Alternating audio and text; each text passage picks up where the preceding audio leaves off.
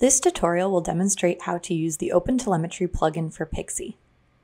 One of Pixie's unique features is that it collects, stores, and queries all telemetry data locally in your cluster.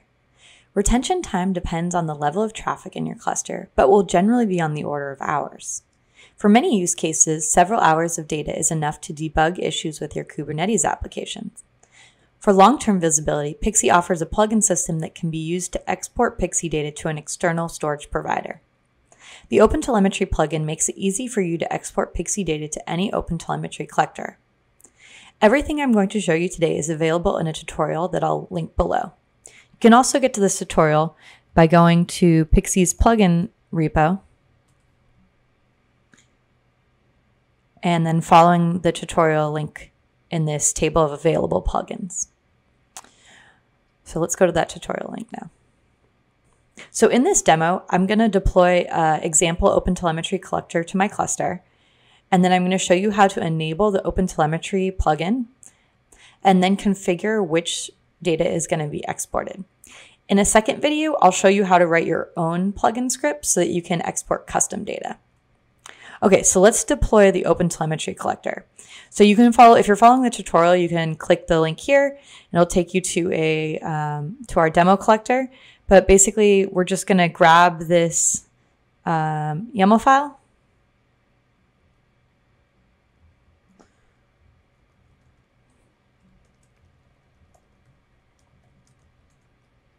Okay, and then we're going to apply it with kubectl.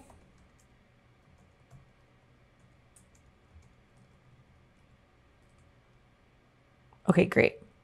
And let's just peek at our cluster really quickly. So I have a Minikube cluster up and running, and it's got Pixie deployed, and that Pixie is in the PL and PX operator namespace. And I also have a demo application so that our cluster has some traffic in it. And that's in the sock shop namespace. Okay, so our collector is up and running. And to set up our plugin, we're going to go back to Pixie's live UI and go to the top right-hand corner to the admin page. And on this page, we're going to quickly enable the OpenTelemetry plugin.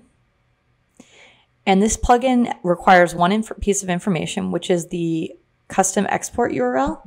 So let me just open back this repo. Okay, so in this repo, in the directions for deploying the OpenTelemetry collector, it provides this path that we're going to use to configure our plugin. So this is the path to our OpenTelemetry collector in our cluster. We're going to save that. Oh, this demo collector does not support secure connection, so I'm going to disable that really quickly. Press save. And then we need to go to this long-term data export page to configure what data is being exported. And there's also a shortcut up here on the left sidebar. So I'm going to click that button. And then this has a list of the preset scripts that are provided by the OpenTelemetry plugin, and we welcome more contributions here. This only has a few scripts to get started. So we have all these scripts enabled by default once we enable the plugin. And you can't edit these scripts, but you can change which clusters they'll be run on if you have multiple clusters with Pixie deployed. And you can also change how frequently it runs. And these scripts are written in Pixel, which is Pixie's query language. And then they also use Pixie's OTel methods to export the Pixie data in the OpenTelemetry format. So let's exit out of there. Great. So at this point, we should be exporting data to our OpenTelemetry collector. And we can check on that by going to the logs.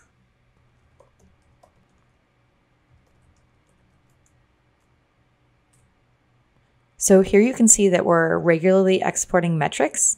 And this OpenTelemetry collector example that we've deployed, it's basically just printing out any data it gets to its logs. So we can see that it's getting data here. So this is just a quick demo to show you how you can export Pixie data in the OpenTelemetry format. In the next demo, I will show you how you can create a custom script so that you can send whatever data you want to your OpenTelemetry collector.